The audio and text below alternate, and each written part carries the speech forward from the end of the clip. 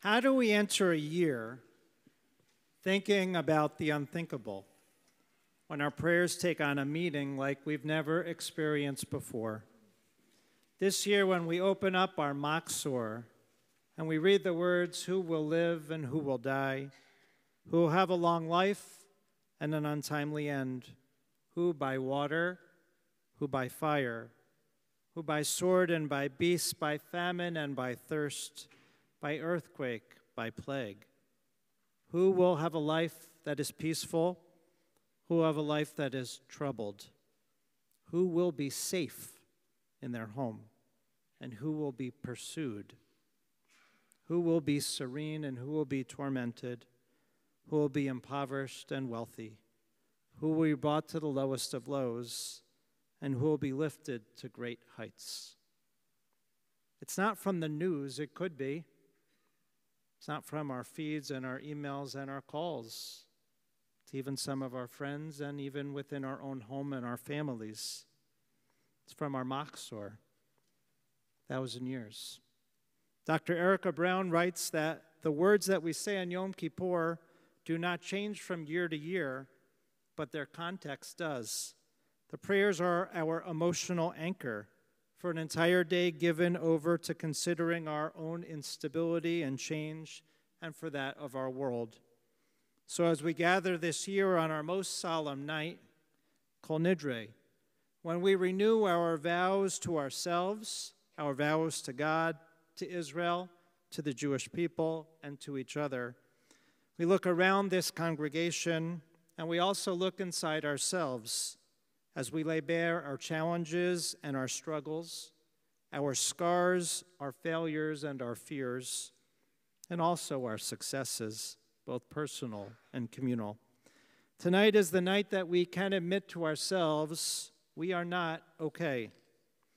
We began tonight by reciting Kol Nidre, the legal formula which annuls our vows, because this has been a year with broken vows and promises.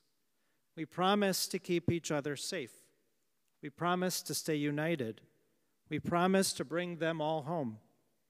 We've worn blue squares and yellow ribbons, hostage dog tags around our necks and over our hearts, vowing, my heart is in captivity in Gaza.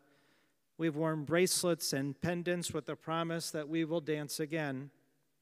And today we say, Slicha, I'm sorry.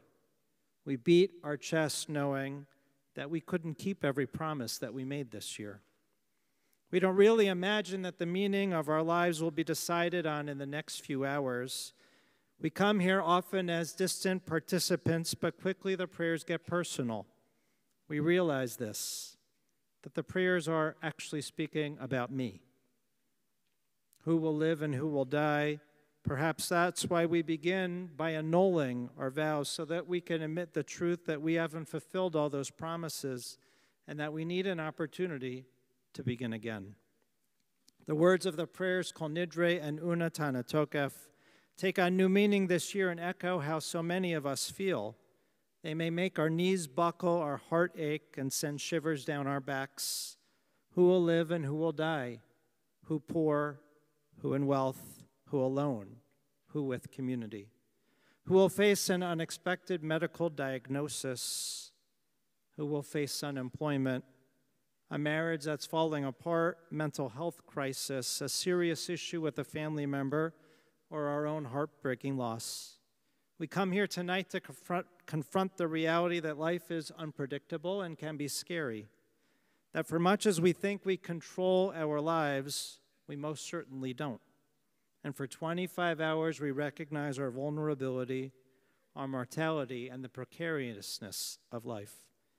We hope also that we gain a deeper insight that life is truly precious and that our lives are precious. We come face to face with the truth that each moment might be our last, and therefore we must waste no more time. We must make the most of each day to live with purpose, with integrity, and begin that right now, tonight. As Rabbi Sharon Brous writes in an essay on the Unatana Tokef prayer, it compels us to ask, if my life ended right now, would my life have been worthwhile? These high holidays, Yamim Noraim, which can also be translated as days of terror, are the first in a world that has been utterly changed since last Simchas Torah, with the brutal attacks of October 7th and the ensuing war, and 101 hostages still in captivity. The first since we've seen an increase even more in hatred spewed in our children's high schools right here on the east side of Cleveland. I've seen it on our college campuses. And just this week in a local high school directed towards one of our own synagogue children in 6th grade. We've seen it on our neighborhood streets, at city and county council meetings. Will we look away this year with indifference, or will we stand up and speak out? Our true message that we receive on Yom Kippur is that we must confront the unpredictable trajectory of our lives, and that we must live as if every single day may be our last. So, for the next 25 hours, will we go through the motions like years past, beat our chests, and perform the rituals by rote, thinking about life and death as a metaphor, a poetic tool, something abstract that isn't close to us? But our Yom Kippur prayers speak to us differently and expose our fears, give voice to the urgent, real, and terrifying questions we ask ourselves when we constantly check the news. Are we safe? Is Israel safe? Are our children safe? Who will live and who will die? These few sentences in our prayer book are where we pour out the story of our year and of our lives. This is where this year we will pour out anguish, cry over our losses, grieve individually and collectively as a congregation. And the open-ended text of those questions, who, meets the unavoidable meaning that each of us will read into it. We know that who, we tremble when we hear it, because who will be that who this year? Yagil Yaakov is 12 years old, or at least he was on October 7th. He's now 13. Yagil grew up on Kibbutz Nir Oz on the Gaza border. He was taken hostage by terrorists on October 7th and released after 50 days in captivity. His father was murdered, and his body is still being held in Gaza. This is what now 13-year-old Yagil said, quote, "My life was destroyed a year ago. My life was a paradise in the middle of the desert with fields and the most beautiful sunsets in the land of Israel in Nir Oz. Live your life as if there's no tomorrow." This is a 13-year-old. Live your life as if there's no tomorrow, because tomorrow life can be destroyed in seconds. Live your life as it is your last moment, because my father lived that way until his last moment.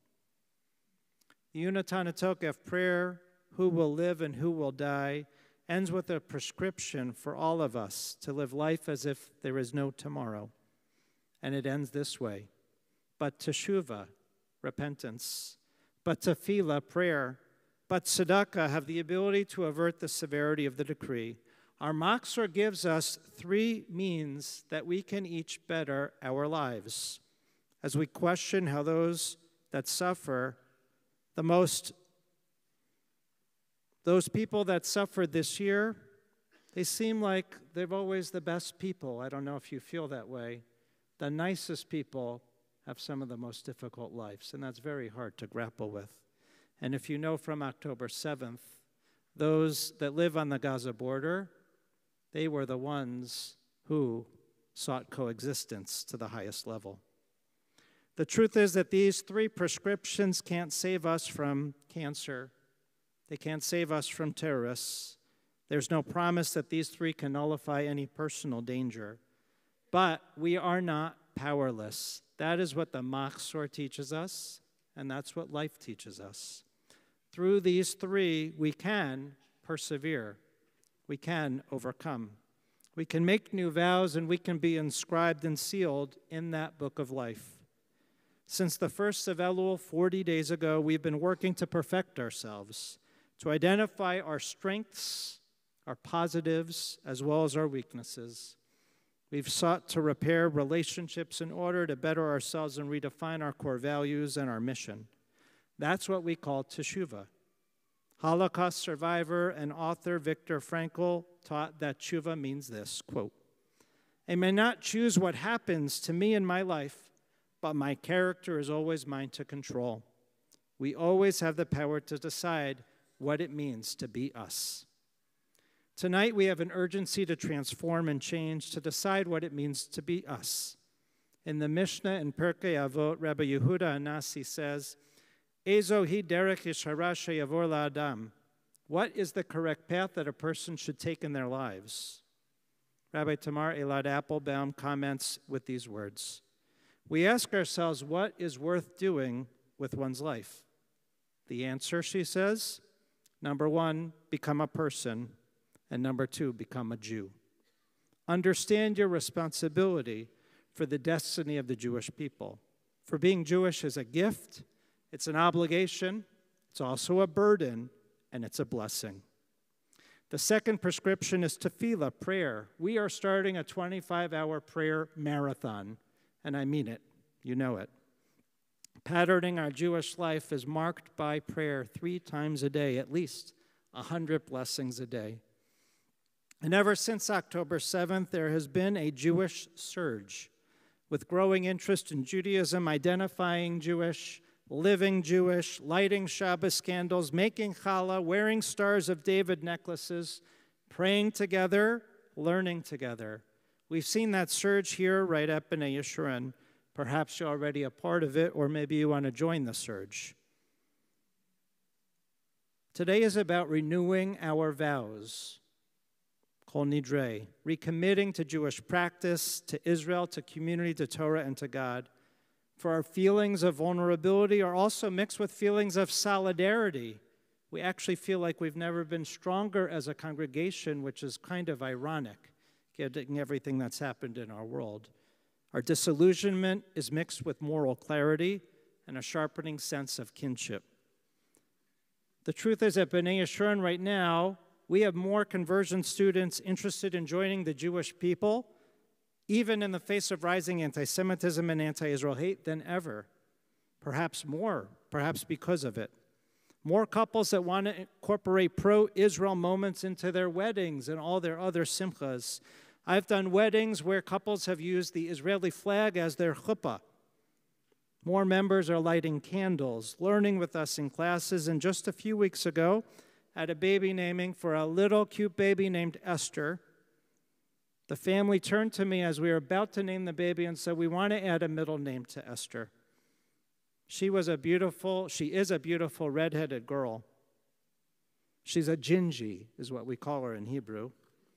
And her father looked at me and said, "When I look at her, I think of those little redheaded babies and kids that are being held in Gaza, the Bibas kids, Kfir and Ariel.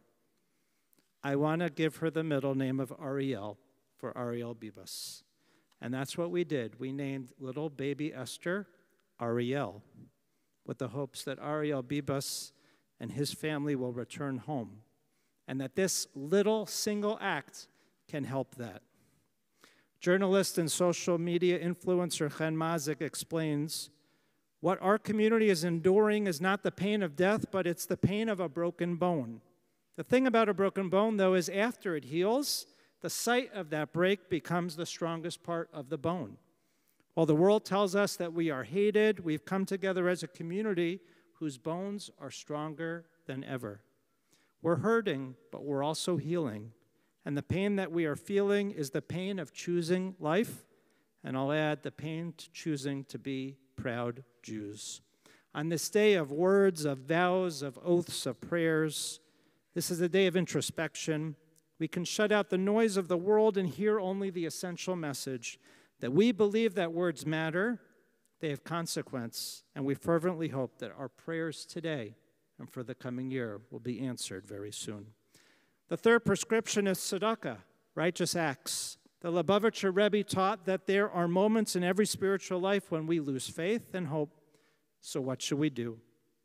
The Rebbe said this. His advice was to simply perform one selfless act of goodness. One act. This is tzedakah. And when you do that one act, that can begin to transform our world, one act at a time. Similarly, Talia Engelhardt understands that tzedakah may not necessarily save our lives, but that it has the power to remove the burden that we carry by creating a cycle of positive decrees. Through doing single acts of kindness that are joined together, unified, that can lift up the burden for others and bring more light and hope into this world. So with numerous acts of chesed and kindness, we see that happening in Israel and here around the Jewish world. There is a lightening and a lifting of the load. So how can we fulfill the vows that we make on Kol Nidre? Maybe it can be like Gali and Ben, who embody resilience and hope. Ben Binyamin and Gali Siegel were engaged the week before October 7th, and they bought tickets to celebrate their engagement to the Nova Music Festival. And they invited their friends and family to come and celebrate with them. Ben is a professional soccer player, or better, football in Israel, in the Tier 2 league. Gali is an architecture and interior designer. Gali and Ben were two of the lucky ones, survivors of the Nova Festival attack. The same wasn't true for all their friends. As they were running on October 7th for their lives in that open desert, fleeing the attack, they hid in the back of a roadside bomb shelter. As you know from other stories, the terrorists not only fired guns into those shelters, but also threw grenades. They both were injured. Gali and Ben lost consciousness and were left for dead. Later, they regained consciousness, realized that they both lost their right legs, which were blown off by grenades. As I said, they were the lucky ones. They were in shock. They worked to calm each other down, make tourniquets, and await rescue. They made a vow there that they would set a wedding date. They would walk down the aisle, and they would have a first dance, saying to each other, "We will dance again." After a long road of recovery, including life-threatening infections on their amputated limbs, it took them months to learn how to walk with their matching prosthetic legs. Ben is now playing soccer in an amputee football league.